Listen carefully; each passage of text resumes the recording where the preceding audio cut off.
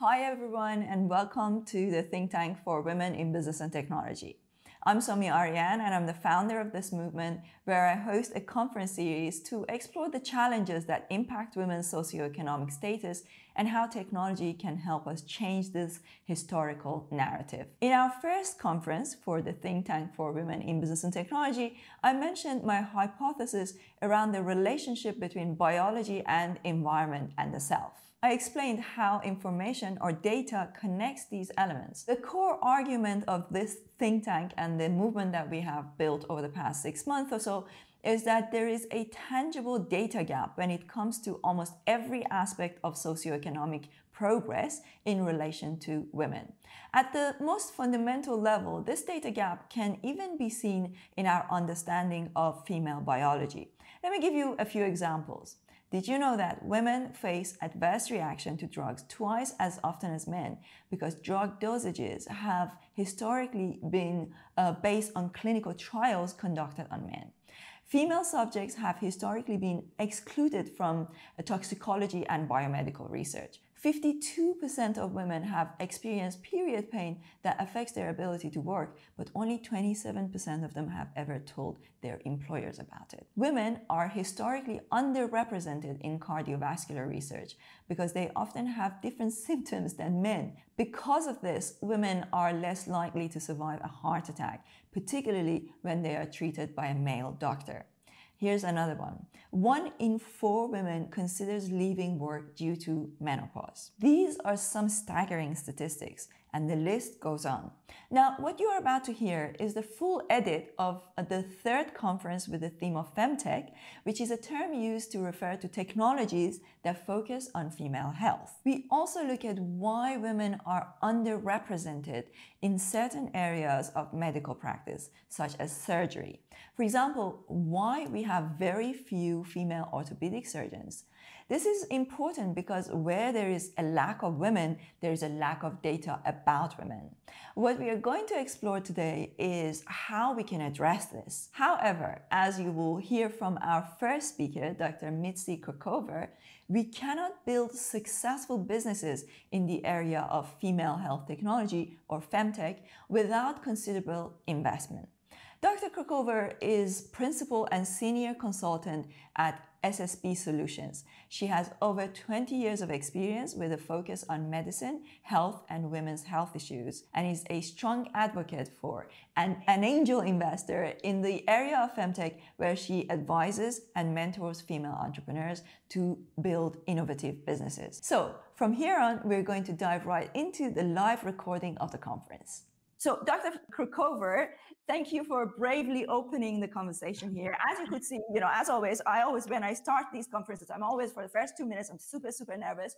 And I'm sure that people forgive me for that. It's like each of these conferences take about 6 weeks to put together.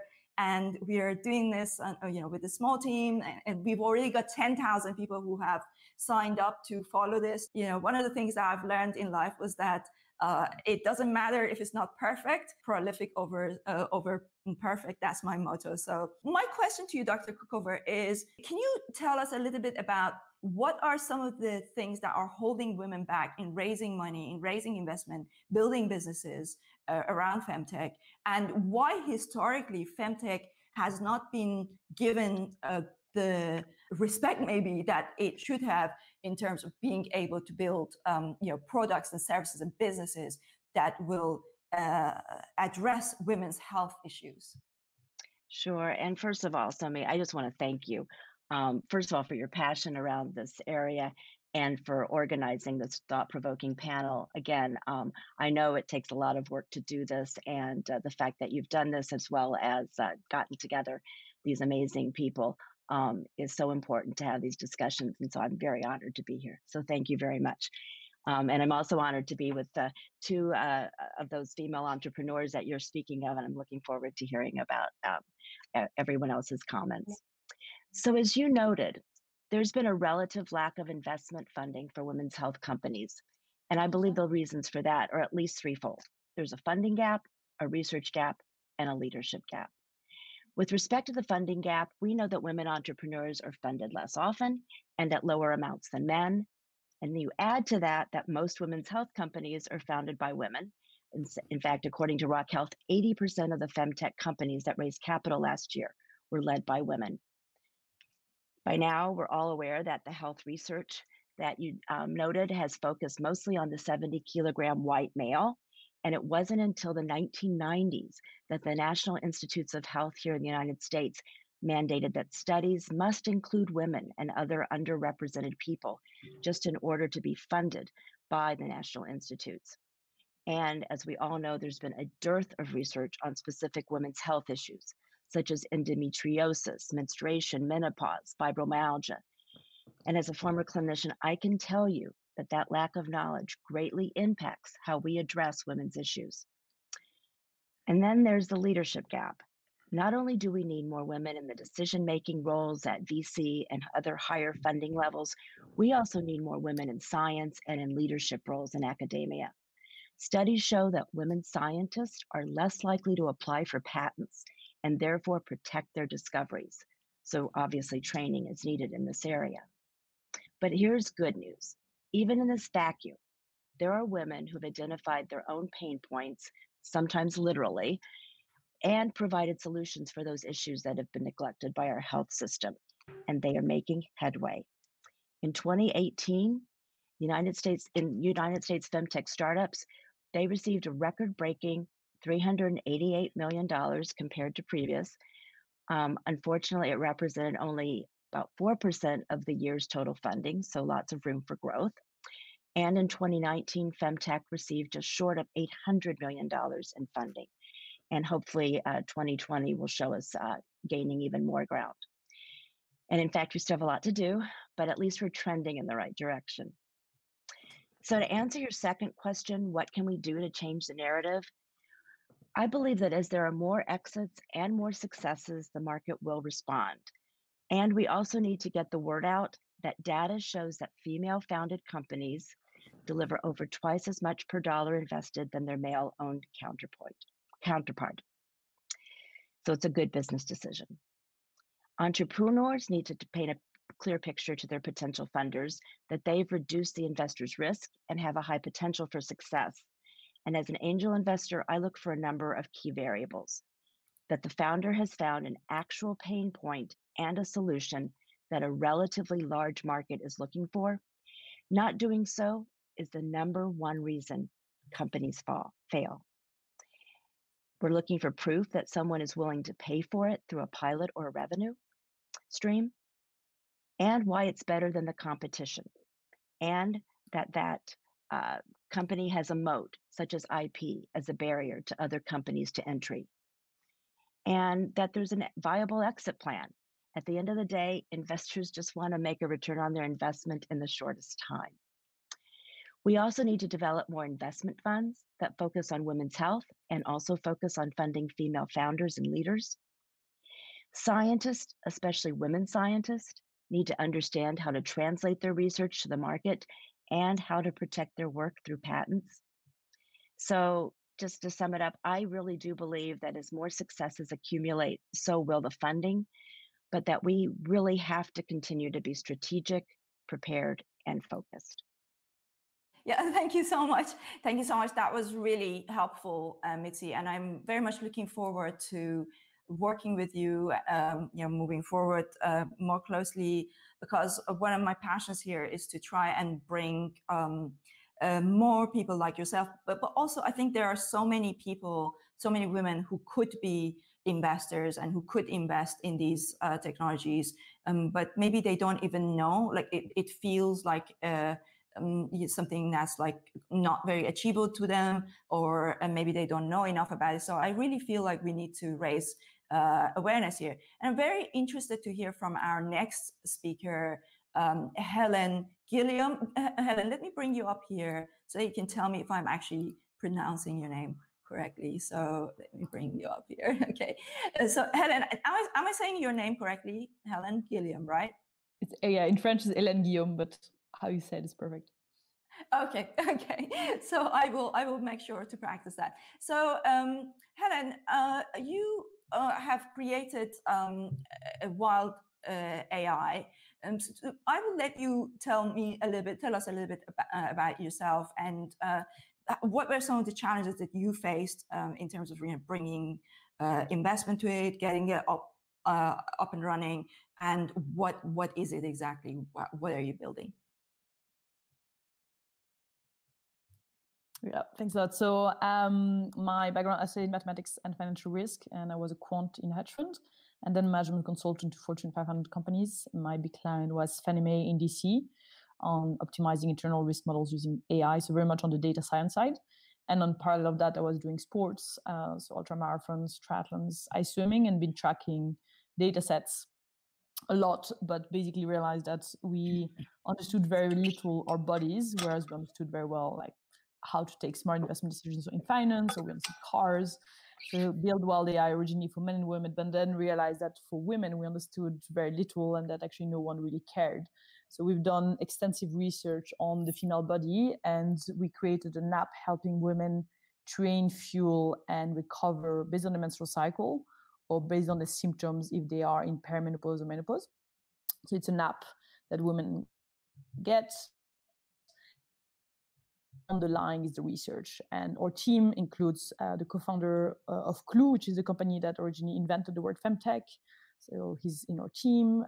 People like Dr. Stacy Sims, who's like world reference in female physiology, like top-notch team, and that's the building block. And the first client of that research is our app, and we aim down the line to be able to serve all product, services, devices out there that are technology, but are actually men technology. If you call female technology what we're doing, it means by position, everything that exists is men tech.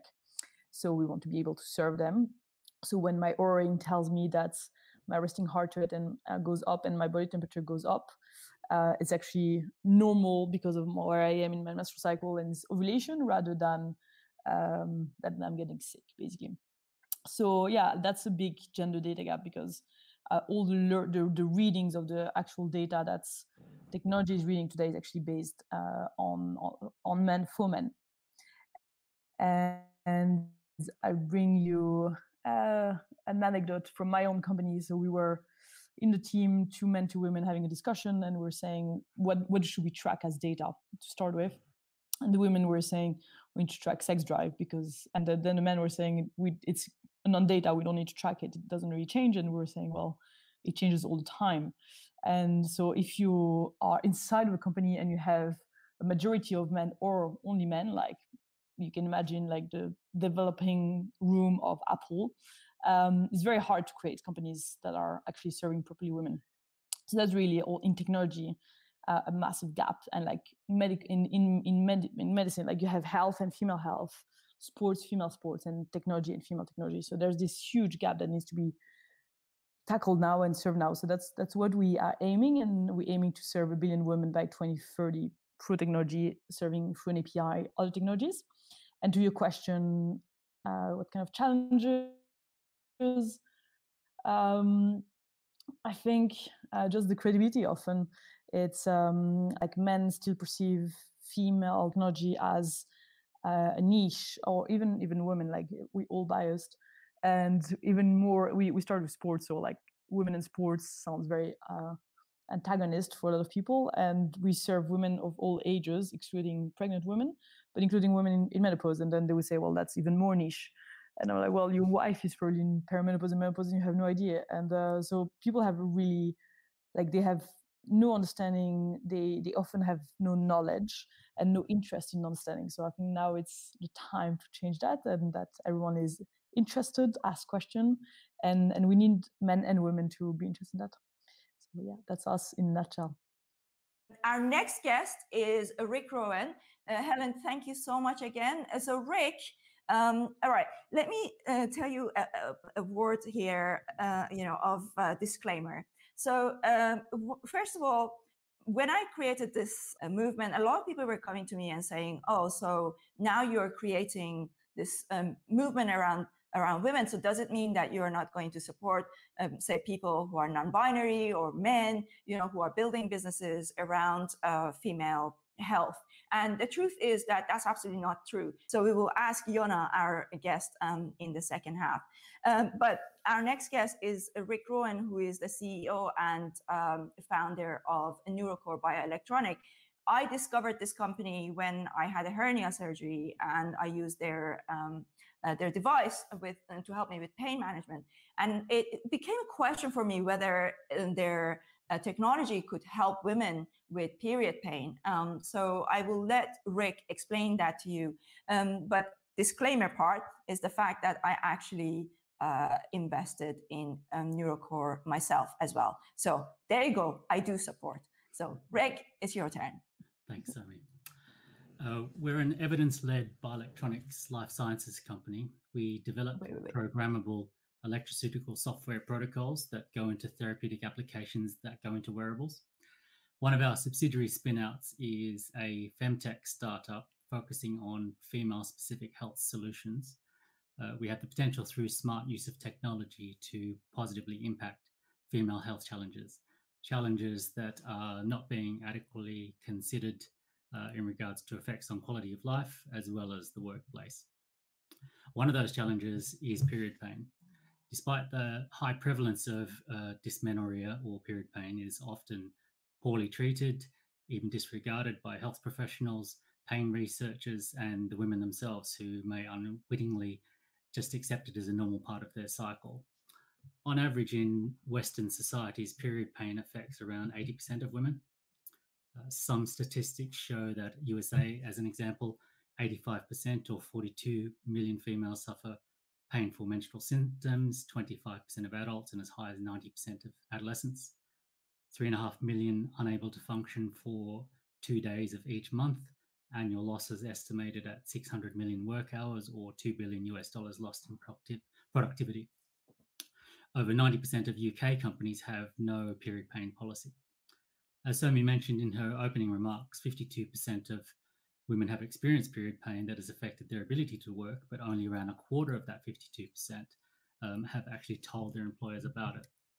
So bioelectronic technology or bioelectrical technology offers women around the world an affordable, on-demand, non-pharmacological method of managing period pain with what we call ultra wearables. These can fit seamlessly into lifestyle, ease of use, and physical needs. It meets a universal need for women to have control and effective management of period pain. The technology aims to empower women, stimulate social change, and improve quality of life, which, as mentioned, includes the workplace. This is a significant opportunity for the latest advances in medtech innovation and non-drug pain management as a solution. Other health areas that electroceuticals or electroceutical technology can help are pelvic floor, incontinence, commonly exhibited post-childbirth, and more specific conditions that was mentioned earlier, like endometriosis. The R&D in this area is led by two amazing women from our team, a cell biologist with microcurrent expertise and a doctor with 15 years experience treating pain and wounds with bioelectrical therapies. It's our hope that we will also see female-led investments support the technology and the market opportunities for positive change. That's all from me. Thank you. Thank you so much, Rick. And of course, as you know, I worked very hard to try and bring in more women, invest in and take interest in bioelectronics. It's been definitely an eye-opener for me. So we have talked about, Rick, if you could please mute yourself. So we are going to have next, yes, okay. So we have talked about female pain. Now, our next speaker also deals with pain, but of a different kind. Dr. Bhattacharya is the president of orthopedics at Royal Society of Medicine, and he's also clinical director of orthopedics at Imperial College Hospital. He's also an active entrepreneur. He's got a keen interest in digital technologies and how they can improve our approach to human health. Dr. Bhattacharya, now I know that you need to leave us. I understand you had another engagement, so thanks for your patience as I was dealing with all these different technical issues. So please correct me if I'm wrong, but it seems to me that we don't have enough female surgeons be it in orthopedics or other areas. Can you tell us why this may be the case and how the lack of equality of female presence at that level is possibly affecting some women adversely? And finally, also, is there any way that you think technology could help us close the gap when it comes to training and supporting more female surgeons in medical fields? Thank you, Somi. Firstly, for the kind introduction and for inviting me to this fantastic forum. You are absolutely right in that there is a significant gender imbalance in surgical specialties, tilted much more favorably towards men, more so in orthopedics, both in the UK and abroad.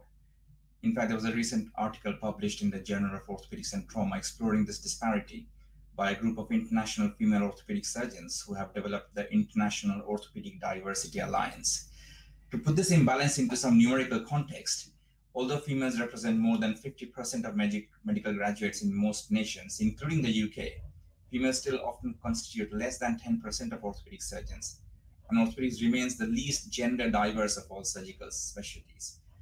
The proportion of female orthopedic surgeons ranges from a reasonable 26% in places like Estonia and Sweden to 0% in places like Cambodia, with the UK faring quite poorly actually at 4.8%. In fact, I read a recent posting on Twitter that at our current rate, it would take us 138 years to reach a stage where 50% of orthopedic surgeons in the UK become women. I'm not sure of the validity of the statement, but these are quite telling numbers. Even in other surgical specialties that have a relatively high proportion of women, example plastics, it is still estimated that at the current rate, it would take about 7 years for women to equal the number of men in that specialty. There are a few reasons for it. The competence of females is never in question, as studies have demonstrated time and again that patients of female surgeons actually have fewer complications and lower mortality. And neither do patients show any particular preference for male orthopedic surgeons. But there are some barriers that exist to increasing the number of females in orthopedics. Most people know of the famous quote of the ex-CEO of PepsiCo, Indra Nooyi, where she stated that for a woman, the biological clock and career clock are in total conflict with each other. Surgery is an apprenticeship, and unfortunately, apprenticeship does not do very well with interruption, as you lose muscle memory as well as the knowledge and skills. This is probably a reason why that puts women off from considering surgery as a career choice. There's also a whole range of unconscious bias, which dissuades women from applying to do orthopedics and prevents men from appointing them. There is also the self-perpetuating cycle of lack of women as role models and in leadership positions in the surgical and orthopedic world, which therefore fails to attract the next generation of women. There is the widely held belief in orthopedic surgery that it requires a lot of muscle strength, which, although not completely irrational, is probably not the whole story. It's more about technique than strength, although I do accept that occasionally you do require physical strength, particularly when you're going through an entire orthopedic training rotation where there will be posts where you have to use a degree of physical strength, like when doing hip and knee replacements. So these things tend to put women off. Traditionally, there used to be an environment of chauvinism within the orthopedic circle, although thankfully this is eroding rapidly with the newer generation of men who do not feel the need to prove their superiority through boorish and bigoted behavior. And so some of these barriers, while they require behavioral and policy change, taking steps to actively encourage women into the specialty, thankfully we have got technology that is starting to provide us several other ways of dealing with at least one of the key barriers, that is that anxiety of interruption of apprenticeship due to the biological clock. We are now seeing increasing use of technology and digital platform for the training of future surgeons. These include cognitive task analysis, virtual simulation, both web-based and lab-based, haptics, optical devices like HoloLens. I've personally undertaken a lot of work in this regard, and I've published in this a fair bit as well. These simulations are often performed away from the patients, and as a result of the current technology, these tools can often be accessed from home. Therefore, the traditional situation where the female trainee had to take time off work to raise family and thus lose all touch with the surgical world can hopefully be mitigated through the use of these technological tools at our disposal. At the end of the day, given that this is still a male-dominated environment, it requires a fundamental change in the attitude of men and increasing visibility of females in role model positions that is likely to provide the continued push for balancing out the gender disparity. Hope that answers most of your questions. Thank you so much, Raj. That was very, very helpful. Every time I listen to one of you guys, I'm understanding new things that maybe wasn't talked about before. So that really explains a lot why we don't have more surgeons, because of the apprenticeship nature of surgery, and it sort of makes complete sense. So next we have Marion Stewart, who has been a supporter of this movement from very early on. I remember your face, Marion, popping up in my LinkedIn, very early on, and I appreciate your support all this time. So Marion, you work on, I know that you have a very interesting work that you're doing with like Daily Mail, writing articles and trying to raise awareness about the different ways that people can use natural ways of dealing with PMS and menopause and things like that. So I will let you explain a little bit yourself about what it is that you're doing, the work that you're doing, and take it from there, and maybe talk about how technology can help amplify the work that you're doing. Yes, and thank you very much, Somi, for inviting me today to share my passion. As you rightly say, I've been around in this area for a long time, helping women with PMS and menopause, and everything we do is natural and based on published medical research, and it's effective as well, so that 94% of women, for example, who followed my PMS program were symptom-free, and 91% of those who followed the 5-month menopause program were too. And so when I see people suffering, it makes me really angry at the injustice, especially as women have been competing in the workplace with men for so long. And when they get to midlife, it's not fair that they fall over. And at the beginning, you alluded to the fact that women are leaving the workplace, and you're right. Women in their 40s and 50s are the fastest growing sector in the workplace. Yet, despite that, millions are leaving because they don't feel that they can be productive anymore. And we know that a combination of published research and AI can help them to be the best version of themselves. And we give them what we call a midlife refuel so that they can get turbocharged and come out the other end feeling really well and very productive. Now, last year, Forbes said that it's costing $810 billion a year globally because of lost productivity and efficiency. So it's really, really hitting the economy. And we also know that by the year 2025, there'll be 1 billion women experiencing menopause. And from our surveys of thousands of women, we know not only are they leaving the workplace, but in the last survey we did on 1,100 women, 96% of them said that they were actually unprepared for menopause, and 2/3 of them said it was robbing them of their life as they knew it, which is obviously not right. But when you look at surveys like the Mayo Clinic survey that was published last year on doctors and gynecologists, and only 7% of them admitted that they had adequate education to help women going through menopause, then you can understand why women are suffering in the way they are. Now, as I said, I've been helping women for 28 years to overcome menopause, and everything we do is natural. And I was helping people on a one-to-one, but 3 years ago, I made 4 little films on my phone for Facebook Live, and within 12 weeks, over 1 million women saw those films. And I was completely inundated with suffering, needless suffering, and it made me feel upset and angry. So my team and I got organized. We took the research from my 5-month program and we put together a 6-week program with bite-sized chunks of information so that we could teach women how to use it and make their lives much better. What we didn't realize at that point was that even in 6 weeks, we would be turning their lives around, and that they would be getting rid of things like brain fog and anxiety, and they'd be sleeping at night, and their thermometer will be back in their control. And so fast forward a few years, we've now got a tech-enabled program, which you can run from your phone or any other device, and you can track your symptoms, you can actually get your course materials, your personalized program, and attend live sessions. And then the next phase of our tech is that we're in the process at the beginning of the journey of creating a neural network where we're bringing together all the real-time research and information about the women, their medical history, their symptoms, and their diet and lifestyle, and so on. And we're creating algorithms and AI so that eventually we will be able to scale to reach millions of women simultaneously with personalized programs that they can use. And we also aim to take the stigma out of menopause so that people come to realize that all they need is a midlife refuel. They just need to get their nutrients into an optimum range and to top up on naturally occurring hormones, which Mother Nature provides us. We believe that every single woman in the world has a right to this information. We're focusing on the workplace at the moment because the information is not coming from doctors. So we partnered with Virgin Care and other companies, and we're delivering this in the workplace so that we can demonstrate the difference that we're making, how we're reducing symptom scores and increasing productivity so that the women feel better, and also they are better in their family as well as in the workplace. And we're just looking for all the wisdom and support we can get to help us with this massive global mission that occupies my every waking hour.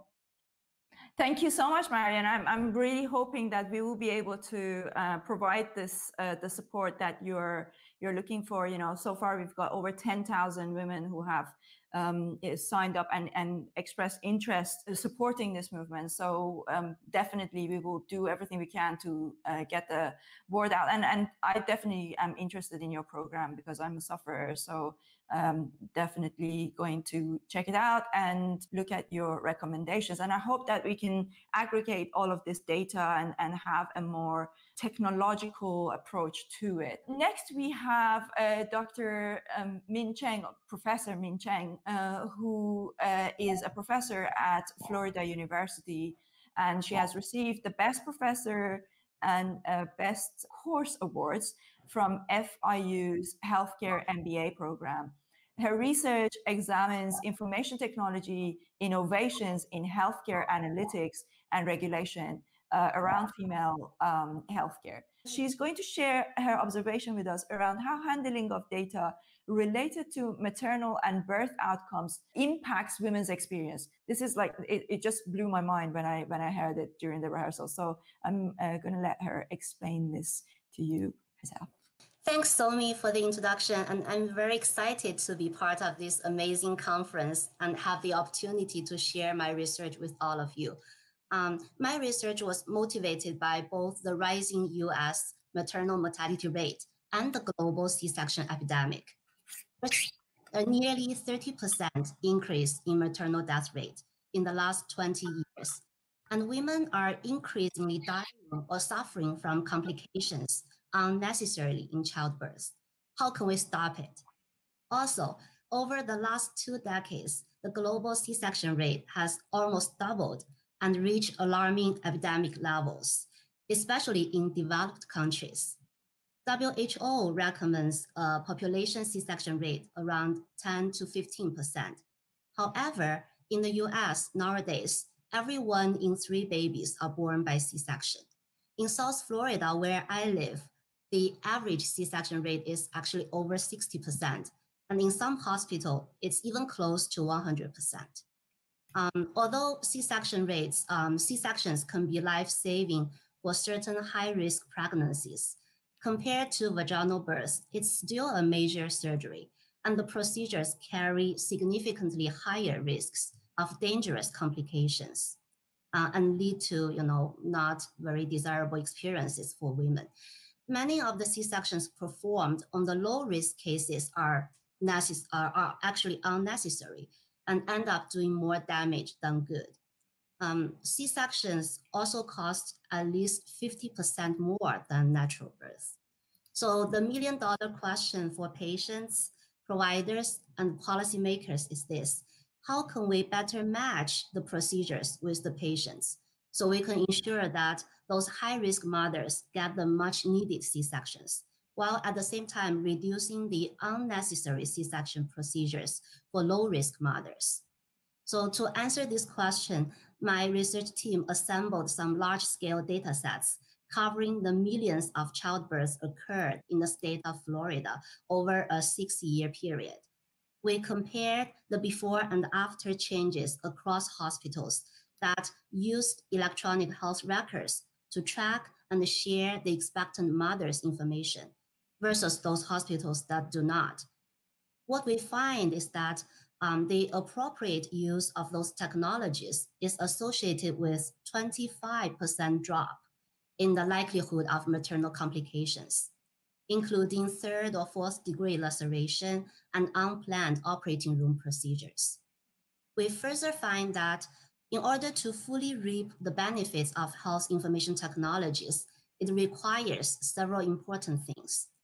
First, the adoption of electronic health records to collect detailed information during the whole pregnancy journey. The detailed information not only include test results and demographics, but also should include important social and behavioral factors. So these factors can be used to assess mothers' risks and hence help providers to recognize risk early on from the prenatal period and take those preventive measures in time. And secondly, it requires an information sharing infrastructure, such as Health Information Exchange, also called HIE, to connect data from multiple disparate EHR systems. HIE helps break down data silos and enables the hospital team to assess prenatal information collected from OBGYN offices so they can be prepared during childbirth. And finally, it requires the use of analytics to continuously monitor outcomes, increase accuracy of measurement, and update the grouping of patients into different risk levels so that uncertainty is further reduced. We are continuing to push forward our research, and next, we'd like to better understand how the use of specific EHR functionalities can affect cost and health outcomes. And our biggest challenge is actually data, high quality data. So I would like to ask the audience for help. If you're aware of granular data on providers' actual use of specific EHR functionalities or their access to health information, please do let me know. We also welcome your feedback and suggestions. Thank you. Thank you so much, Professor Chen. That was very, very interesting. And I really hope that people do reach out to you. I wonder how what you discussed translate into UK's NHS. So if we have viewers, listeners or people who are listening afterwards who have some insights regarding this in the UK, please do share it with us so that we can compare experiences. Our next guest and the final guest for this part, so then we are going to go into Q&A and then we will have our part two. Her name is Courtney Williams.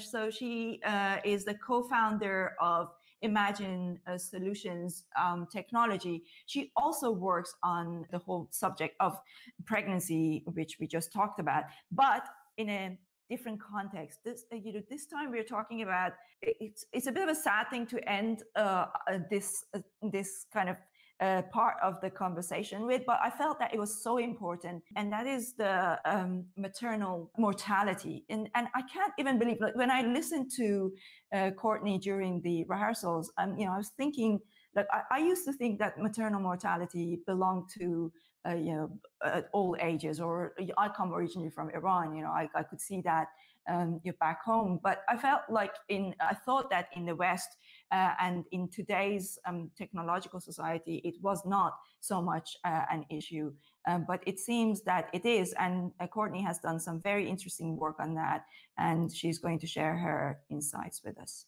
It's really nice to meet all of you and be here on the panel. My name is Courtney Williams. I'm co-founder and CEO of Imagine Solutions Technology. I founded my company because my sister actually had a very difficult pregnancy. And what keeps our team up at night is a statistic that many people have a very hard time accepting, that the US is currently the most dangerous and expensive place in the developed world to give birth.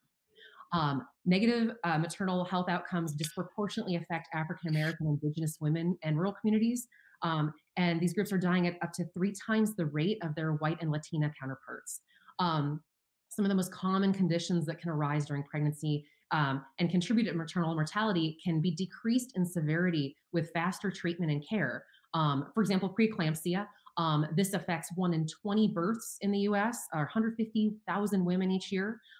It can be a life-threatening condition that presents starting in the 2nd trimester, and it can be experienced up to 6 weeks postpartum.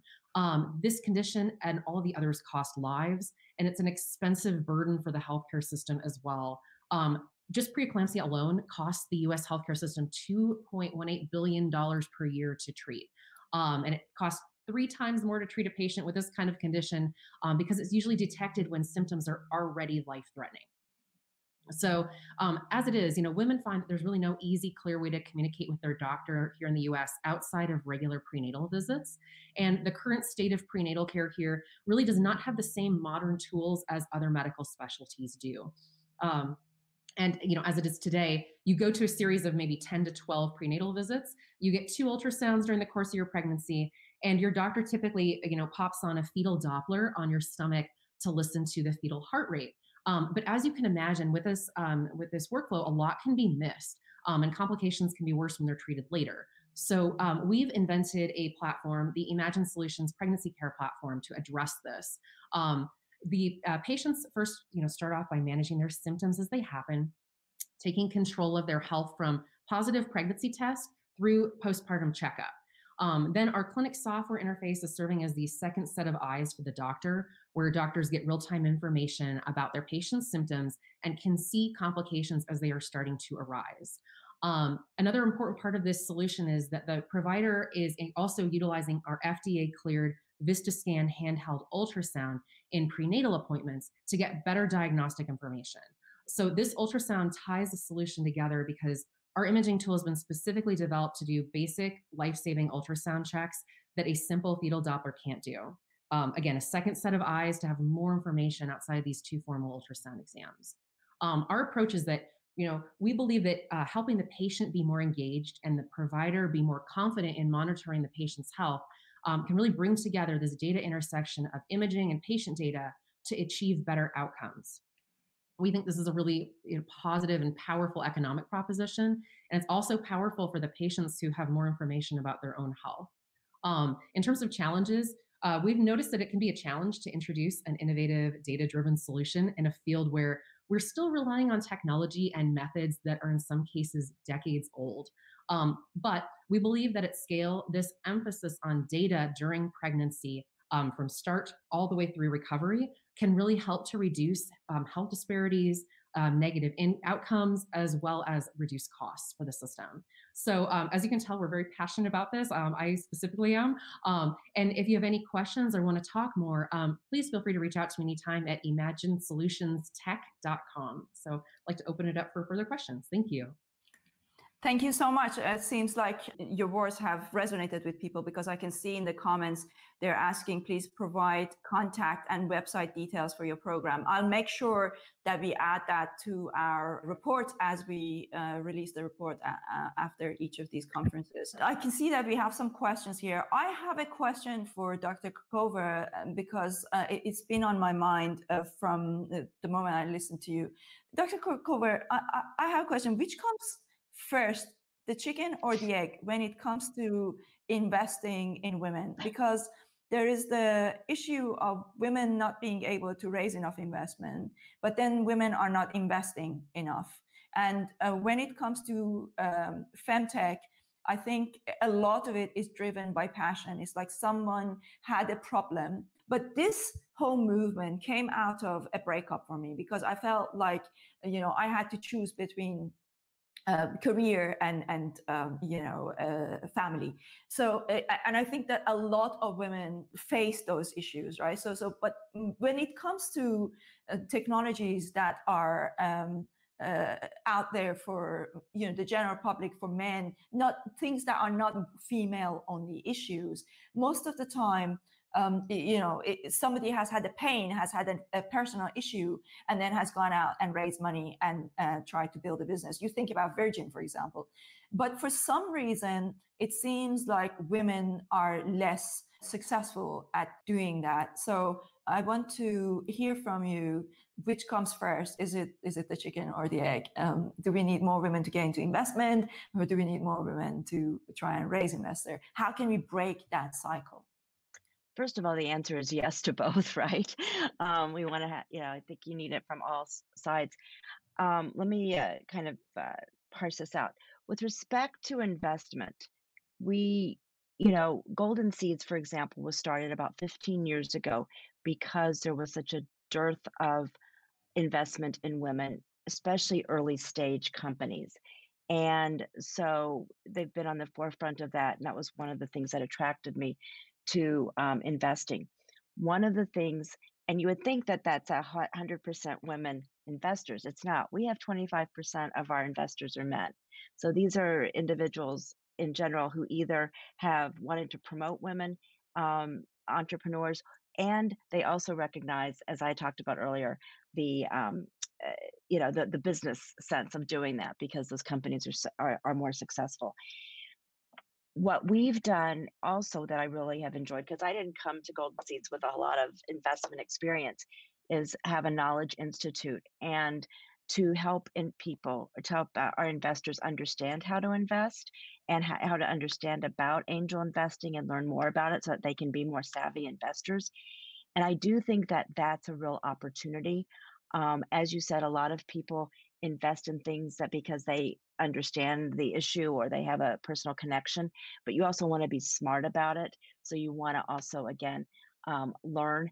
And I think that especially early stage investing doesn't take a lot of upfront investing. You can go early stage, and it's a great way for, you know, women to stick their toe in the water and also learn a new skill, to be real honest with you, or to use their expertise. I mean, I'm able to use my expertise along with some of my colleagues on looking at these healthcare deals, for example. We also need more women entrepreneurs, which means that we need more women, again, taking these chances and being supported. And that's another thing that we do in terms of getting them connected to the ecosystem. So all investors can use that to do that. And also to, as I said before, we need to get more scientists more savvy about how they can bring their evidence-based information to the market and protect that information and IP. Absolutely, very interesting. I can't wait to really dive deeper about this because there's so much that we can uncover, and I really hope that we can help more women. So I want to talk to Helen here. I have a question for you, Helen. Can you share your experience about as a female entrepreneur who is building a really very, very exciting, I think, business model that you've come up with here.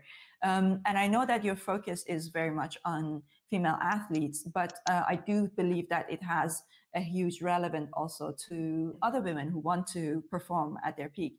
Can you share your experience a little bit about how you came up with your niche, why that female athlete, and any kind of advice you might have for women watching this and thinking, you know what, I want to go out and build a technology business? Yeah, so first, you use a word that is often used, which is a niche, and it's not. Women are it's a pretty big part of the population, and women who are doing sports is also a huge part of the population. So there is a wrong belief that women who are active and do sports actually is a minority, but if you go in a gym or in yoga rooms or just in the street, in the park, women are doing sports, they're playing sports, they're watching sports. So it's actually a wrong belief that women do not participate in sports. All female kids participate in sports. So that's the very first thing. The second thing is it's such a huge opportunity. We are really in the dark ages of understanding and knowledge on what is the female body and what the female body is capable of. So it's a thing in the coming 10 years, we've seen the different people you have on this panel working on different areas, such dark ages, we have no understanding whatsoever on the female body. So it's extremely exciting. And if you are an entrepreneur looking at going into that world, or investors, if you think that we know a lot about the male body, but we know nothing. So if you're investing time or money in that field, the returns are going to be massive, much more exciting than anything that we know on the male body, because there's so much to augment. So yeah, it's very exciting, very interesting. There's more and more money and interest, and some people realize that there's such a huge gap. And when there's a gap, there's money.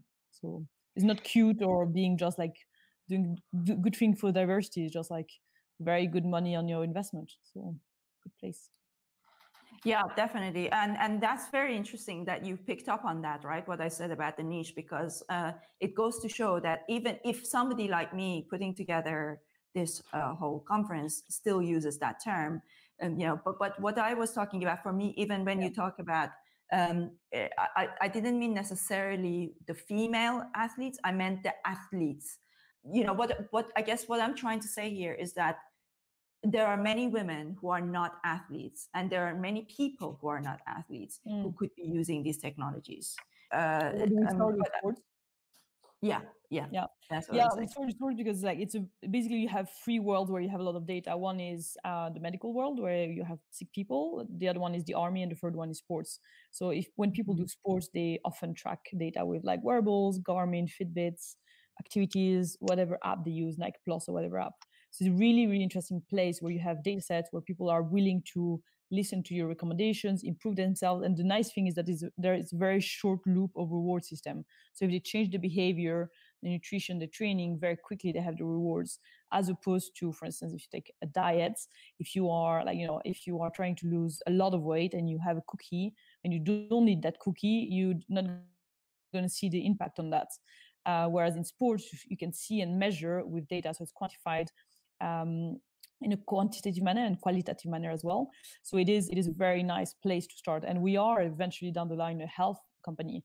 But yeah, we're starting with sports because there's that very nice loop of reward system. Definitely. Yeah, very interesting. So just, we don't have a lot of time because we need to get the next group in. My friends in the next group, if you are listening to this, you can start heading over to this link. In the meantime, just before we close, Rick, do you want to say a few words about what kind of echoing, because what Helen said sounds very much like what you're dealing with NeuroCore and why you started with the athletes. And then I will definitely do a full-on interview with you guys, and we can dig deeper. And with that in mind, I will let Rick say his remarks, and then thank you so much for my first group. Thank you for your patience. As always, there were some glitches with technology. This seems to be happening all the time. Not just with us, and I give so many talks, and it seems like we haven't got the hang of this live stream quite yet. But thank you for your patience, and I look forward to catching up with you over podcast. So Rick, just mention a few words about what you want to say. I mean, certainly sports, we see a big crossover between sports and health. Essentially, a healthy person is desirable in sport. Sports people necessarily aren't the healthiest, but from all the speakers tonight, I think there's a crossover of data around female health challenges that are interesting from our perspective, at least. And there's a lot of interlinking here, and I think that aside from the fact that there's an opportunity and there's gap and there's plenty of good to be done. The fact that so much of what's been said tonight is in alignment. Thank you so much. That's very helpful, Rick, and I look forward to catching up with you on that more. I think the three of us should definitely have, because I think like we've got quite a lot going on here. That is, we can have a good conversation. But with that, I'm going to say goodbye to you guys so that the next group can come in. Thank you for your time tonight, and I'll speak to you soon. All right. Thank you guys. This was the first part of our conference. So now I'm going to bring in the second group. So we are all learning together, and there are many things that I didn't know, and I've been learning throughout these conferences. And as you see, some of our biases are so ingrained in our brains that it's really difficult to shake them off. And sometimes even somebody like myself, trying to build a movement like this around diversity, around being able to give a voice to everybody, I still make mistakes. I still don't have the answer. I don't have the answer to many things. It's one of the things that our first guest in this part of the conference is going to hopefully give us some feedback on. So we're going to first talk to Yona Welker. So we're going to first talk to Yona. So Yona, I have a question. See, when I started this movement, like I said in the first part, I don't know if you were listening, a lot of people were telling me, oh, you're not having enough diversity. You're not having people, from various backgrounds. And I was like, okay, look, I have ADHD. As you could tell, I'm always very much hyper in the beginning of, every conference, and, then I calm down. So from a neurodiversity point of view, I come from a Middle Eastern background, like that's already it ticks a few boxes in diversity. As much as we are talking about the fact that we shouldn't think about diversity in a tick box exercise, sometimes it feels like that's what our audiences are asking for. Now, you have a very interesting background.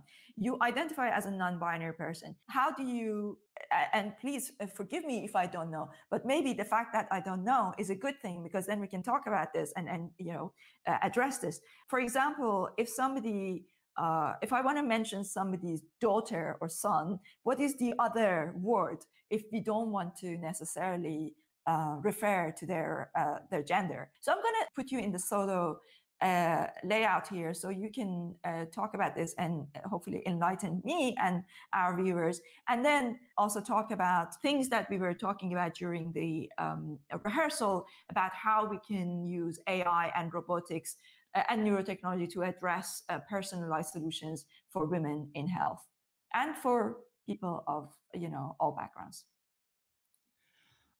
Yes, thank you so much. First of all, it's not really important for me how you pronounce or present myself, but much more for me important what kind of ecosystem we create, and that's what I would love to discuss. Definitely, unfortunately, gender-focused products which actually work, which actually serve neurodiverse people or minorities or particular social groups are still really underrepresented. And I believe it can be solved only through the joint efforts of the research, technology, venture capital, and corporate worlds. Typically, this vertical includes at least 5 or 6 levels of engagement. Me and my colleagues try to bring through different kinds of involvements. But over today's conversation, I would love to mention at least 3 of them. And one of them is a representation in data science and AI teams. In the same way, how we're not able to create solution for autistic people without autism people in teams, in technology teams, in product teams, in design, in AI teams. In the same way, we're not able to create a women-focused AI if we have just only 10% of women in AI in data science. Hopefully, we have our colleagues and allies from Women AI in France or Teen in AI in UK. I spent hackathons in Middle East and Asia. We try to involve young people starting from schools, universities, in order to bring very simple message. In order to create technologies focused on particular groups, we need your representation in technology. You should create this technology. You should create UX and UI and user research in order to create highly niche solutions for particular challenges and problems. Second level is a gender-focused neurodiverse solutions. Is a part of 500 startups. We've done significant work in order to shift from holistic approach to venture capital investments, when we primarily focus on different stuff just in order to make money, to much more focused approach when we, for instance, launch funds focused on particular problem, like a autism-focused venture fund would exclusively invest in autism-focused startups. But at the same time, most of the solutions are primarily focused on male. If we're talking about neurodiverse hiring for technical positions or well-being, is mostly focused on autism of male type, of male spectrum. At the same time, there are evidence of differences of autism, of neurodiversity, for different types of genders or social groups. And finally, is a collaborative AI in data. If we're talking about neurodiversity and well-being based gender solutions, in most cases, we need a significant amount of data sets and cases in order to teach machine learning to make correct analysis and conclusions. For instance, just recently, we believe that the key reason behind most of the type of depression, major depression syndrome, is a serotonin. But nowadays, we know with also NMDA and dopamine neurotransmitters are involved as well. So we need more cases, more data, and we need open source platforms focused on neuroeconomic visualization, open diversity statistics, brain and neurology data. and mental health and psychology data. Currently, these platforms are primarily driven by academia, universities, independent researchers, but we are really welcome corporate world, businesses to be involved in this journey. And I believe this talk and this conversation and meeting is another opportunity to involve you in this discussion and work. Thank you so much.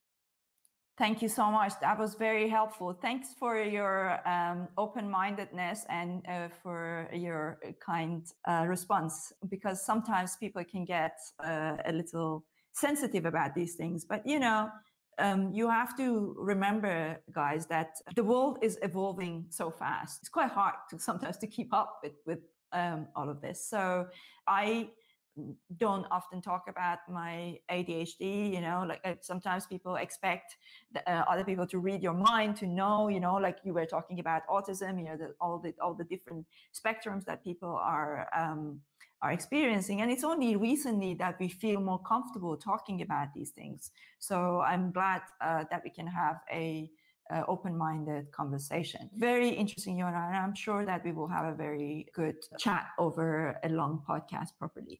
So our next guest is Ibilola Amao. What Yona talked about here with regards to using these technologies to promote diversity, neurodiversity, all various sources of diversity. None of that can happen without having more women in STEM.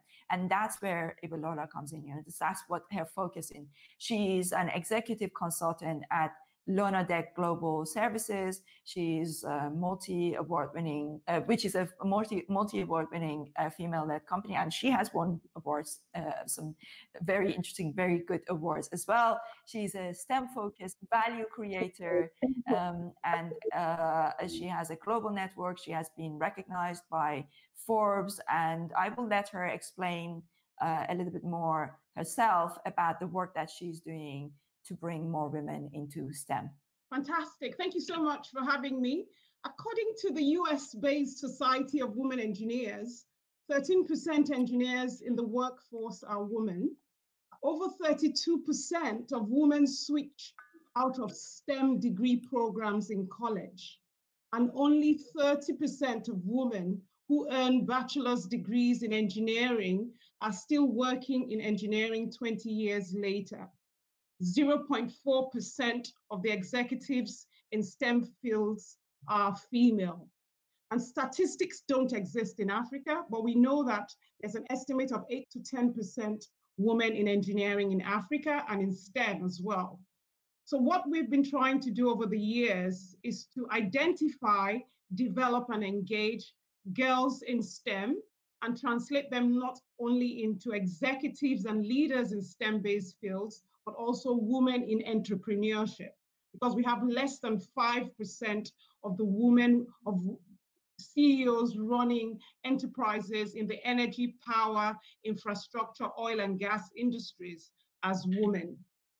So what we're trying to do at the moment and what we're doing is democratizing technology, basically to connect people, technology, and innovations and get more girls into STEM, leveraging the Sustainable Development Goals and the technologies that are available.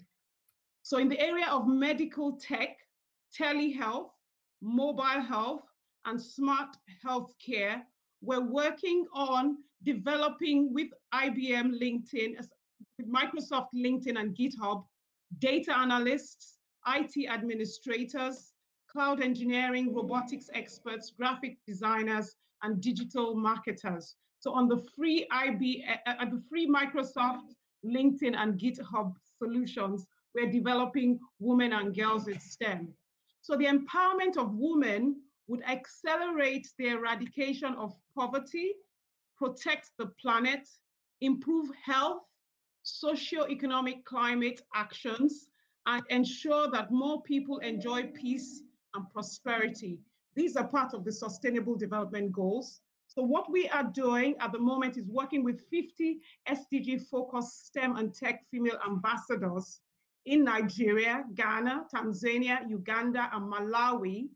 And we're connecting women in technology and innovation to accelerate the Sustainable Development Goals 7, 8, 9, and 11, building a digital ecosystem to improve connectivity from grassroots to the global supply chain, digitally upskilling and empowering young girls and women in STEM and entrepreneurship. And we have 50 fantastic female STEMpreneurs and techpreneurs to democratize technology for OEMs. At the moment, we're about to partner with people like yourselves to scale up and ensure that in each of the 5 countries, we have 100 STEM ambassadors. And this will involve us replicating through a train the trainer program, the empowerment of women and girls on the Microsoft, LinkedIn, and GitHub solution to address skills gaps and foster collaboration between STEM talent in Africa and the West and the global economies, digital economies. Apart from the engineering, technology, and innovation solutions, we offer OEMs and proprietors of technologies, skilled STEMpreneurs, techpreneurs, coders, data analysts, and scientists. We'll be happy to speak to you about any of these skilled resources so that we can collaborate to increase the women and girls in the STEM field. Thank you so much. That was so inspiring, the work that you're doing, trying to bring in more women into STEM. But of course, it all starts from a young age. If you want to have more, more female engineers, coders, entrepreneurs, however you look at it, we need to start from an early age and change the mindset of young girls. So I'm going to bring in our next guest, who is Holly Cinder. Holly is the Chief Marketing Officer of another very good female-led consulting firm. It's called All Women Leadership Strategies. Holly's background is in marketing, obviously, and very much like myself. And something that people in marketing understand pretty well is that it all comes down to storytelling. So if you want to have more women in STEM, you need to be able to tell a story to encourage more women to to come into the field. So I'm fascinated by this concept of how we can use storytelling to encourage more women to get into technology and business. So I will let Holly share her experience with you. Hi, everyone. Thank you so much for that introduction. It's great to be with all of you today. Like Somi said, I've spent my career in branding and marketing. And when I co-founded All Women Leadership, the goal was to develop strategic communications strategies that would help our clients connect with their audience, change to accelerate technology adoption. And so, throughout these 2 panels, many of my co-panelists have been sharing the issues that are facing FemTech. And I think in the last panel, clearly articulated the chicken and the egg problem. We know that women are half of the world's population, but are underrepresented in the STEM fields and underpaid, underfunded in business. And so if we want to close that gap and create a more equitable future, we really need to give people a reason to change, which in short means that FemTech has a marketing problem. And by that, I mean a marketing problem at the core of marketing, which is the creation of demand for products and services. So how do we go about creating demand for FemTech? Like every marketing problem, it's going to be solved through storytelling. Stories are what creates connection and builds credibility when they're delivered to the right people in the right place at the right time. And luckily, each and every one of us has the opportunity to start where we are and create that demand for FemTech innovation. The first thing that you need to do in your storytelling is to be clear on who your audience and stakeholders are. You can't craft stories that resonate if you're not clear on who you're trying to connect with. And the second step is to really understand those people on a deeper level. We can't just look at demographics or, tick those diversity boxes. We have to look a little bit deeper. We have to segment our audiences by psychographics and really ask the question why to understand them. And then you craft your story in a way that connects their why with your technology. And your objective is to walk them from point A to point B and build trust.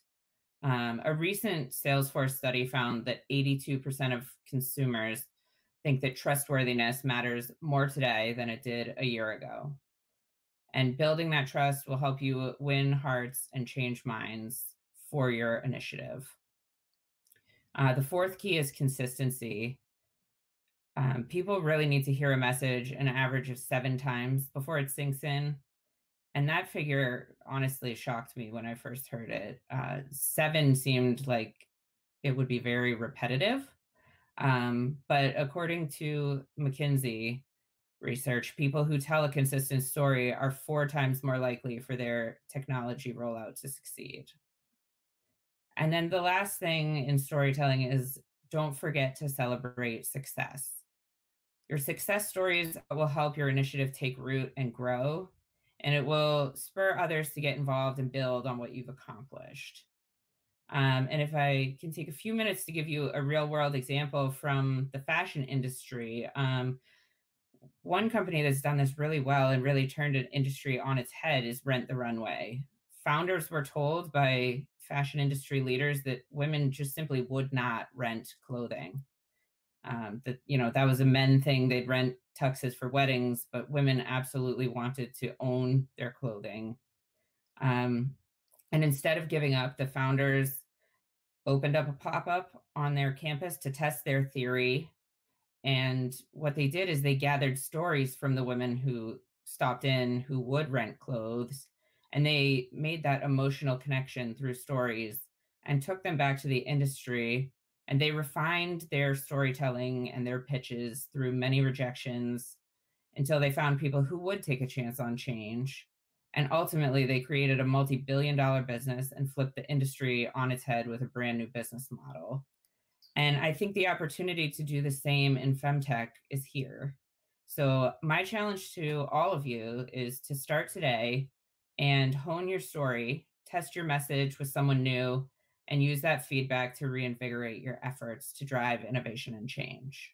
Thank you so much. Let's bring Stacy here. So Stacy is a communication strategist. So she is disrupting the way that mainstream agency mentality is set up, and she's looking at holistic advertising mechanisms to help her clients become and remain leaders in their industries. She's really passionate about getting young girls, changing the mentality, bringing more young girls bringing them into these fields, from science, technology.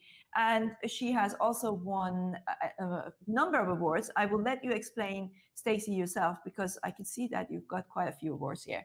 So I'll let you explain.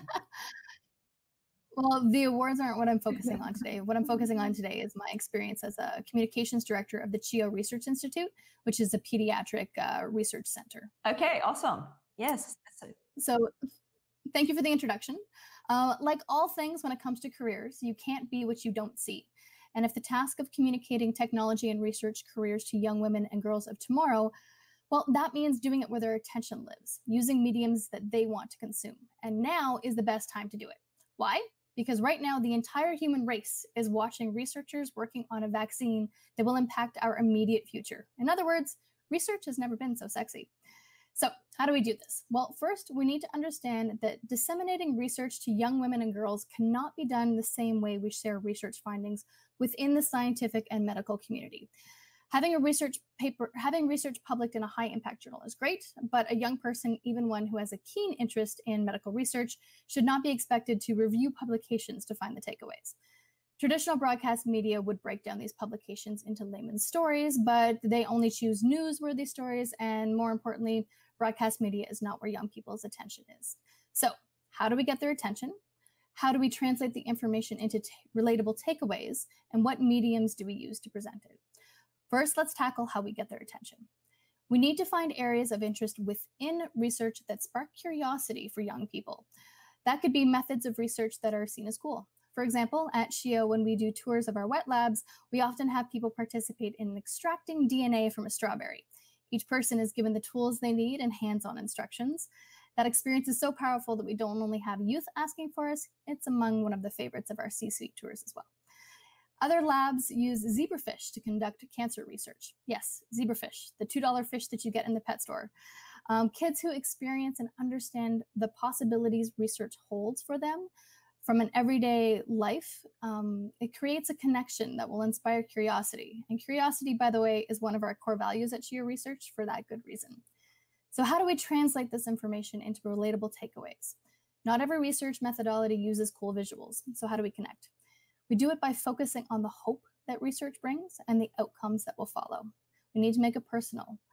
Knowing that your friend on the playground has type 1 diabetes and the insulin pump that they use wasn't even invented when grandma and grandpa were born. It could be sharing that researchers are working on ways to make cancer treatments not so hard on the body so that your teacher will be able to come back to the class soon. We need to speak to youth to personalize discoveries in a way to create a strong sense of empathy towards the research. So that leaves us with how to present the research. It's our responsibility as a scientific and medical communications professionals to create strategies for digital dissemination focused on finding what these mean to people.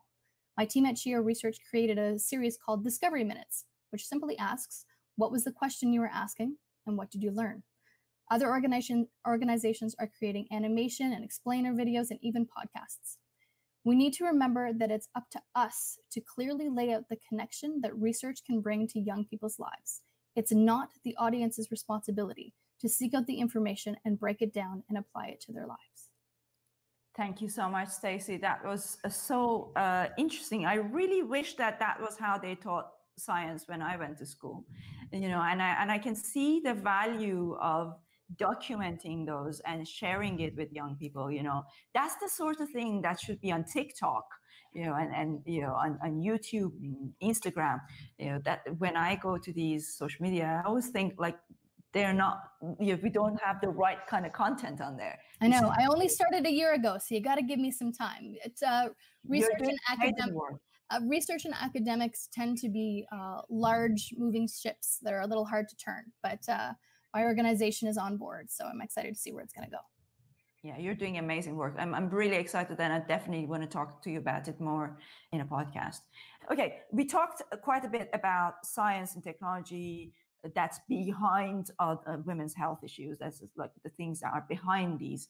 So now with our next guest, we're going to kind of dive back into some of the kind of hands-on. These are people who are working with women on their health issues in a more hands-on way. And Professor Cynthia LaRouge, she specializes in the study of health information systems, particularly in the area of telemedicine and consumer health informatics. Her work is giving patients a voice through data that has led to the development of an electronic patient-reported outcome toolkit, which is freely available online. And she's going to share her experience and observation around prenatal anxiety and its impact on the quality of life for mothers.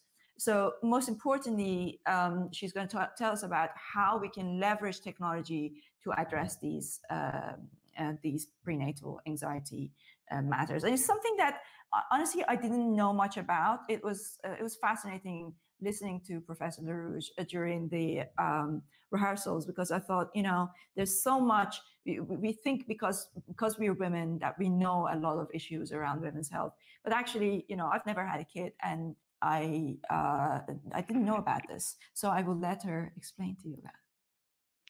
Thank you so much for that introduction. Many people have heard of postpartum depression, but far fewer have heard of perinatal anxiety. The implications of anxiety are huge on women's work life, family life, and their relationships. And there are additional health implications for not only the woman, but also for her child. In fact, half of pregnant women who experience anxiety are never diagnosed. Anxiety can occur at any time during pregnancy, and it may not go away after childbirth. So what does the care situation look like? Pregnant women may not understand that what they experience is a treatable condition and not just normal. Even when they experience the effects of anxious thoughts, actions, feelings, and body sensations, women may not seek to sustain care due to societal stigmas around mental health care, pregnant means happy, or pharmaceutical misconceptions. OBs and midwives are hampered by limited training regarding anxiety and really a lot of social cycle issues, as well as limited resources to refer these women to. Perinatal anxiety can be more pronounced during these times of COVID and for minority populations. So where does technology fit? I've been working with multiple consumer health informatics, academic industry efforts that leverage multidisciplinary teams to consider the research issues and concerns around issues like perinatal anxiety and discern ways that technology can, one, help to empower patients, and two, support health systems receive evidence-based patient-generated health data. This data can facilitate patient-provider communication, track patient progress, and build databases of feedback from a cadre of women on the outcomes of various types of interventions to find the right ones that work with each woman. For example, in the case of perinatal anxiety, increasing use of electronic patient-reported outcomes, or ePROs, can help. They can help by collecting responses to research-validated questionnaires from women at the start and during the course of their pregnancy, identify individual trends for each woman, and also identify trends and compare groups of women to learn more about this condition and what can help. We've developed, as indicated, an online freely available ePRO toolkit that contains guidelines and resources to assist health systems implement ePROs for many health conditions across the entire health network. In addition, in the case of perinatal anxiety, there are multiple care decisions to be made. Increasing the development, evaluation, and use of electronic patient decision aids that can educate patients on options for conditions like perinatal anxiety and many others, and document these preferences and choices for the women in the EHR can help to support treatment plans that are not forgotten and are in everybody's comfort zone. Also, in our specific work on perinatal anxiety, women mention the possibilities of innovative forms of telemedicine that meet them where they are. For example, like evidence-based chatbots that the women can access at night when they may be facing anxiety alone. The design of all of these forms of consumer-facing tools have to reflect inclusion so that a spectrum of women can see themselves in using the tools and resources that are developed. Perinatal anxiety is a real issue and FemTech can help. In fact, this is just one of many female health issues ripe for FemTech tools to help empower women in their healthcare. Thank you so much. Thank you so much, Professor LaRouche. That, as I mentioned earlier, this was something that I didn't really know much about until we had the discussion. But our next guest is going to talk about a topic that I think has probably passed the minds of pretty much every woman, and that is breast cancer, because we hear quite a lot about it. But what's fascinating from what I learned from Andrea, Andrea Wolf, our next speaker, who is going to explain a little bit more about it now, is that although we've heard so much about it, we actually don't know enough about it. And it's the thing that really just this disconnect, you think because it's on the news a lot that you know about it, but actually most of us don't. So Andrea is the CEO of BREM Foundation to Defeat Breast Cancer. Her experience with public policy, marketing, communication, and partnerships has led to a great progress in the early detection of breast cancer, and she's going to share her observation with us regarding lack of sufficient data regarding breast cancer. First of all, thank you so much. I'm honored to be here on this illustrious panel. It's been really informative for me, as I'm sure it is for everybody else. So thank you for including me. You are right. Breast cancer is something that we hear about all over the place, right? We see the pink ribbon on billboards. You can't open the newspaper and not see breast cancer. It's on the sides of trucks, on TV. I think until COVID, breast cancer may have been the most well-publicized diseases in the United States and possibly even in the world. And yet with all this recognition and all the discussion about walks and research, women and men, frankly, are not getting the information that they really need to maximize their chances of finding that early curable breast cancer. Now, before I tell you what you do need, let me tell you why that matters. It matters because breast cancer is over 95% curable when caught in its earliest stages, but only about 22% at its latest stages. So the difference between knowing what you need and not can mean the difference between life and death. So what do we do? First and foremost, every woman needs to find out her personal risk factors and correlate them with her screening options. What do you mean personalized screening? A lot of times, because of all the publicity, people think that a mammogram is enough. But we live in an era where everything is personalized, right? Our Facebook pages, our phone cases, our salads. And yet when it comes to breast cancer, people seem to be okay with the same screening for everybody. And it's just so not true. So every woman and every man who might love a woman should learn about what those risk factors are, whether they are just being a woman, dense breast tissue, family history, genetics, lifestyle, all of that correlates to a particular screening regimen that needs to be optimized for your risk factors. Now you might say, how do I do that if I'm not getting the information I need from the media and from the general ecosystem? You need to find reliable resources like the Brem Foundation that can help you figure out what it is that you need. The Brem Foundation has a comprehensive digital library and free events and resources, and we're not the only ones out there, and I'd be more than happy to help direct anybody on the call to learn how to figure that out. The other thing that's really important is that you can't rely on general knowledge, on what you're hearing out there, and use that as your formulation for your healthcare. Why is that? This is because there's a lot of confusing information, right? We hear all the time about different guidelines, for example, of when you need a mammogram. And those different guidelines don't tell you the whole story. So for example, any recommendation that's anything other than starting at age 40 every year increases mortality rate by at least 19%. Now, I can pretty well guess that nobody wants to be in that category of the 19% mortality rate that goes up when you don't screen properly. So make sure that you not only get accurate information from accurate resources, but also that you're a self-advocate, that you know what you're entitled to, that you know that there are screenings out there beyond mammograms. There's ultrasound, there's MRI, there's molecular breast imaging. The technologies are much more vast and much more essential than we realize. And finally, and I think pretty appropriately given the panelists on this conference, is to think outside the box and support innovative advancements. And I think this is important in two ways. The first is to think about women in underserved communities who might not have access to the resources that others do to get properly screened. And there are entities out there, including the Brem Foundation, that are innovating ways to increase access. For example, we teamed up with Lyft to create the United States, the first and only cost-free ride-sharing program in the United States that's exclusively dedicated to breast care. This program has exploded and is helping women of color and immigrants primarily, so that transportation, for example, is not a barrier to care. And second, there are innovations in screening technologies where women entrepreneurs should invest, because the more that we can understand how telemedicine and changes because of COVID are going to impact breast care, the more lives we can save.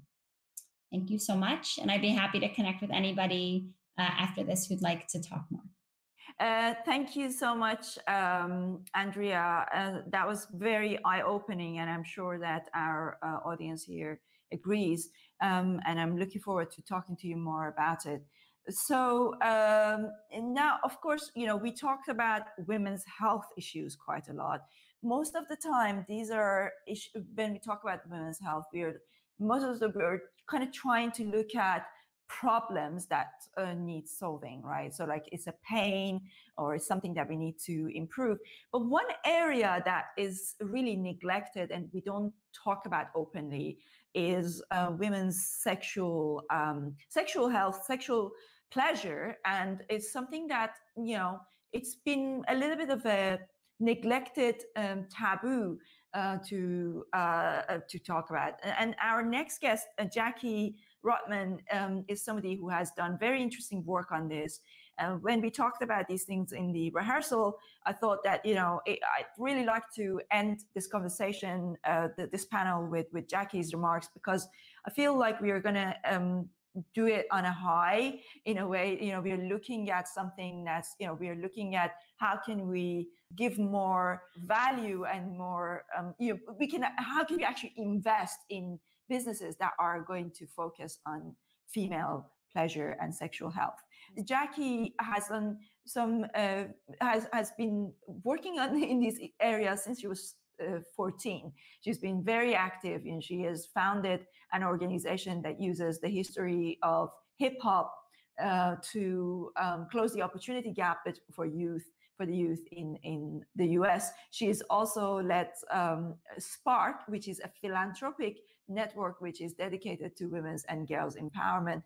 And she's going to talk about how the advertising world and the corporate policies are blocking women's sexual health innovation and how we can change this. She's now the CEO of the Center for Intimacy Justice, which I love that name. It's such a I just thought it was a beautiful name. So Jackie, tell us what you've got to say. Yeah, thank you so much, Somi, for your beautiful words. Technology plays a powerful role in determining who is entitled to what experience, including in the most intimate areas of our lives. Today, Facebook is making choices that stunt entire markets for women, femme, and non-binary individuals. Facebook is currently the most important advertising engine for businesses to grow, reach customers, and for those businesses that want to raise venture capital financing to reach the growth curves necessary for that. It's also more affordable for startups compared to Google's pricing model, and it allows for highly targeting data. So it's a crucial tool for entrepreneurs. And yet on a daily basis today, Facebook is systematically banning ads for menopause, endometriosis, vaginismus, and female pleasure, whether these ads are by startups or even by educational nonprofits. Ads like women going for a jog with encouragement to talk to her doctor about menopause symptoms, Facebook is currently banning as adult products, considering them inappropriate or obscene.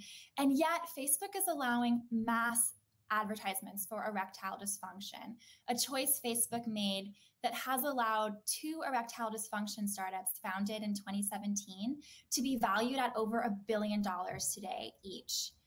What about the companies for women's health that could have become unicorns in that time, including those led by female founders, that Facebook's policies are stunting and preventing?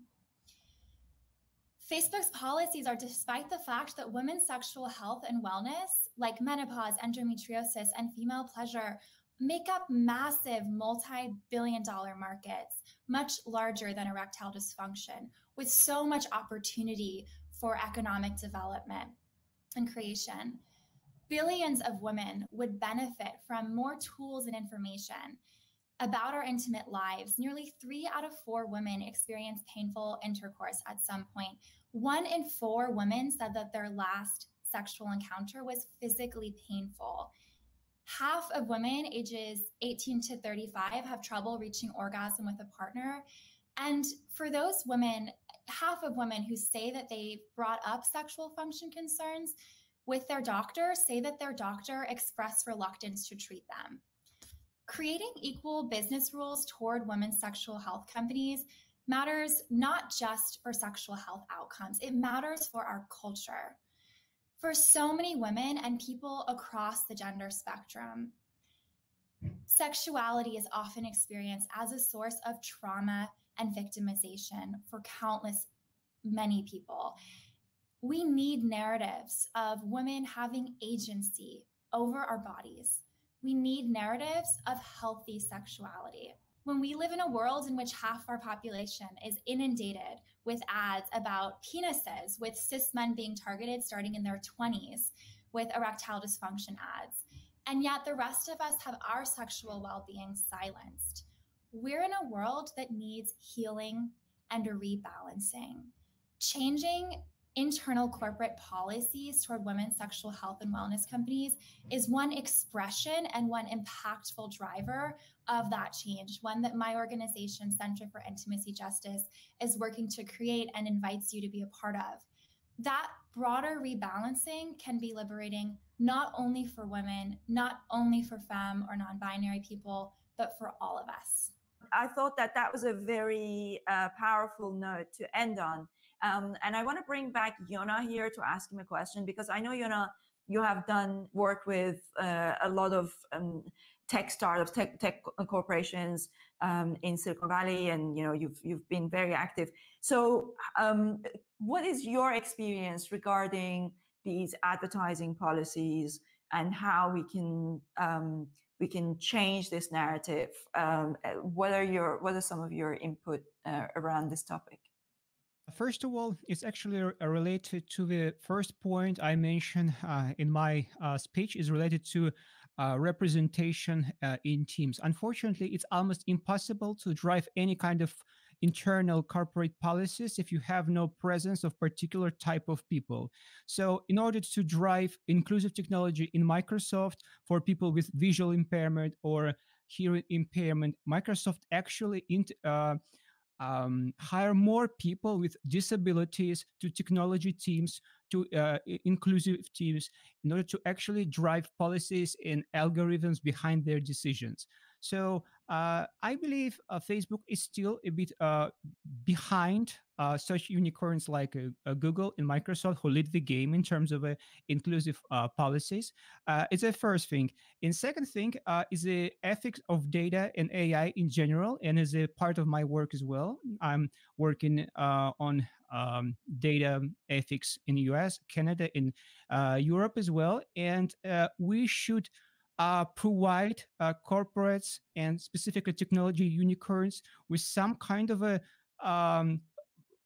rules of games, how we should act. And what you just described, it's not actually fair game. It's about using advertisement and the way how you see it, but not how you actually treat fairly your customers, people who actually made you billionaires and build your make you unicorn. So yes, it is a combination of representation and better policies from government and public organizations. Thank you so much, Yana. I want to bring back Stacy and Holly here, because you guys both come from that marketing and advertising and storytelling background. I wonder, what is the way to change, from your perspective? Would be interested to hear, because as somebody who comes from a marketing background myself, it was part of the reason why I put this thing together and building this platform, is because I feel like the platforms that already exist, you see, let me put it this way: the very fact that majority of these platforms, like Facebook, most social media platforms, are built on the premise of engagement, because they're getting their advertising revenue through that. What's interesting is that what drives engagement is not necessarily always what's best for society. How do we go about changing that, other than somehow taking that power back by building unicorns, that have a different. So let's go with Stacy first, and then come back to Holly. I think it's actually more of a business decision rather than a marketing decision. I think when it comes to this, one of the key points in her discussion was that there's more revenue in the female streams. And I think the solution for this is you got to hit them. It all comes down to money. It's all about money. So if you can prove that there's more money in female, then they will follow the money. Because as a marketer, it's kind of a double-edged sword. I understand what these metrics and these advertising mechanisms are doing to society, but I will be the first to admit that I use these, that the data that Facebook gives me to help my clients when they hire me. So I think the only way to really make a change is to go after the money and prove to Facebook that there is money in these other avenues. And then I guess my question would be is, when it comes to the erectile dysfunction, we're making the assumption that men are buying. It's possible that women are buying, because on Facebook, it's skewed more highly towards women than to men. So I wonder what the back end looks like on that a little bit. That would be, rather than try to create a new platform to fight with Facebook, that's too much energy. My advice would be hit them in the pocketbook.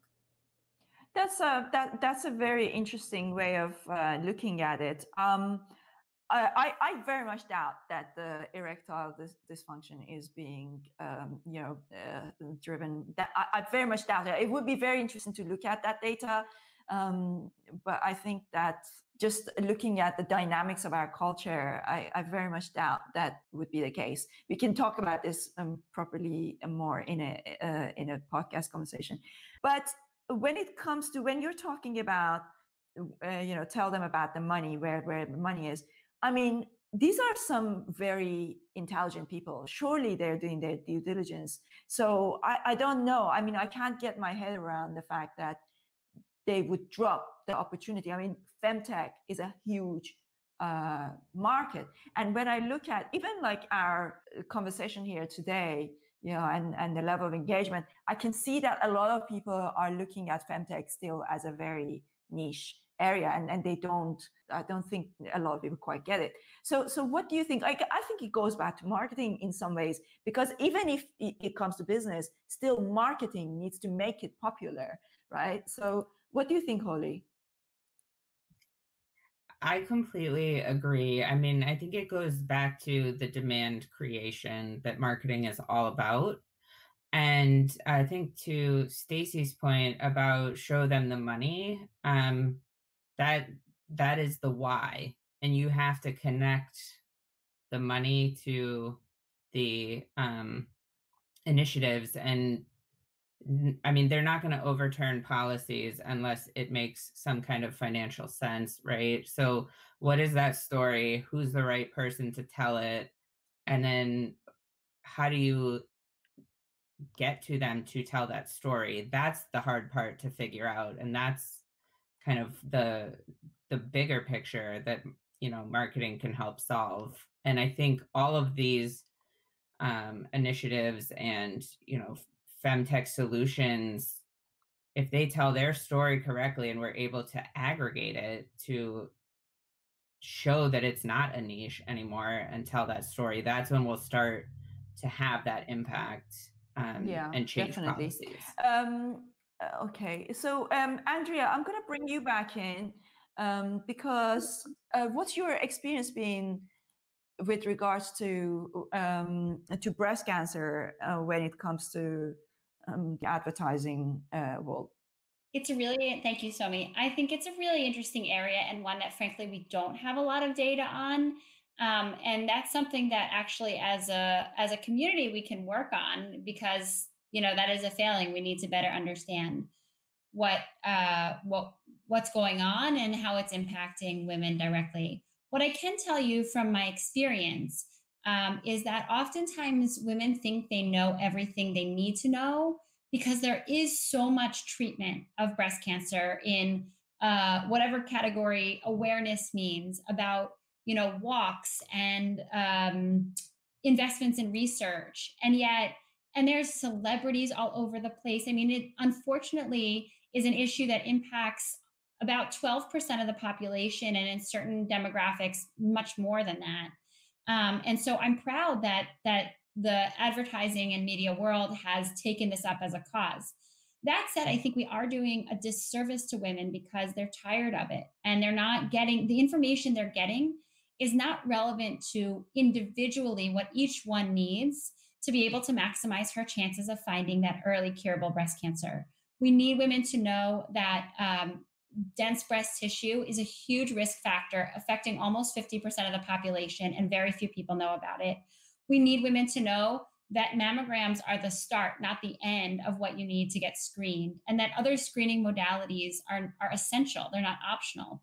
These are very quick tidbits that really save lives, and we know that every day. So in terms of advertising and marketing, my wish is that we were much more targeted about the information that we're disseminating.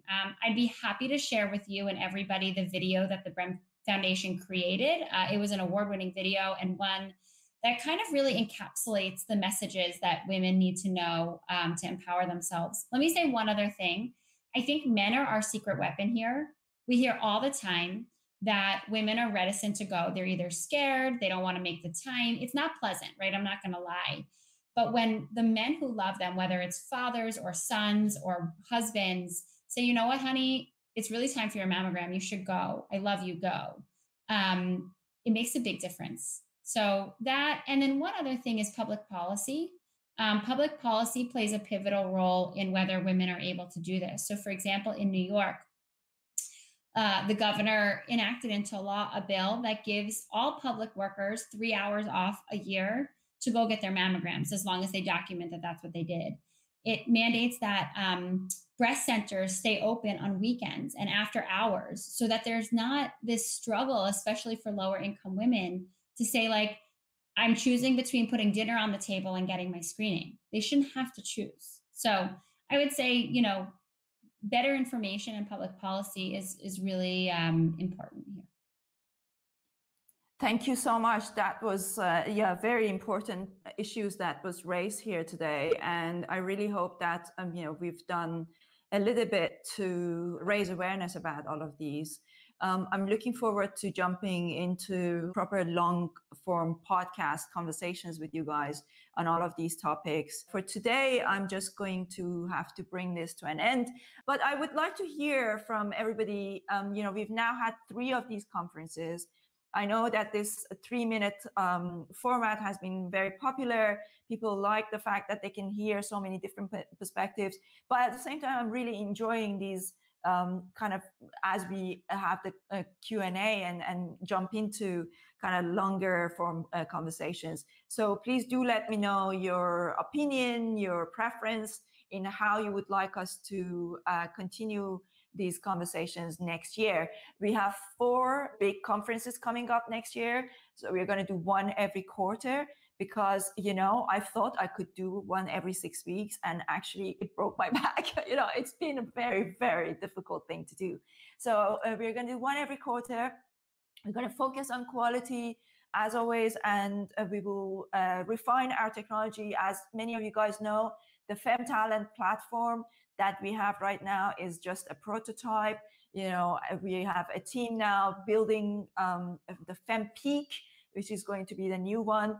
For those of you who are wondering why the change of name, is because we went to trademark it and we realized that there was a company in Europe who had a similar name, so we couldn't use that name. So we are rebuilding the website. Everything, the technology will be better. All of these glitches, all of these bugs will go away, and everything will be so much better. So we are going to be fempeak.ai, and we have 4 very exciting conferences. So the first one is going to be the beginning of, so we're going to have one every quarter. The first one is going to be in the beginning of March. It's going to be about future of work. Where do women stand? The second one is going to be on, it's always going to be on a Wednesday. So the second one is 2nd of June, and it's called The Algorithms of Sex, Beauty, and Aging, How Technology Shapes the Female Image and Experience. The third one next year is going to be 1st of September, investment in women and women in investment. So we're going to go back to all things financial literacy. And the last one for next year is going to be about mental and physical health technology. So kind of by the time we get to next year, around this time, we're going to come back to FemTech to see how, as our community grows, we really focus more on these topics and how we change things. We are also going to have workshops. We are working on very interesting partnerspaces with a number of corporations. We're going to do workshops on helping more women get into technology, careers, tech-based careers, science-based careers, and developing entrepreneurship skills. So all of these different things. One of the things that I'm really excited, I really want to get more women into, is cybersecurity. You know what, guys? If you're listening to this and you're thinking about a change of career, actually there are some very interesting opportunities in cybersecurity. And I recently chaired a conference around cybersecurity with a company called Anapsys.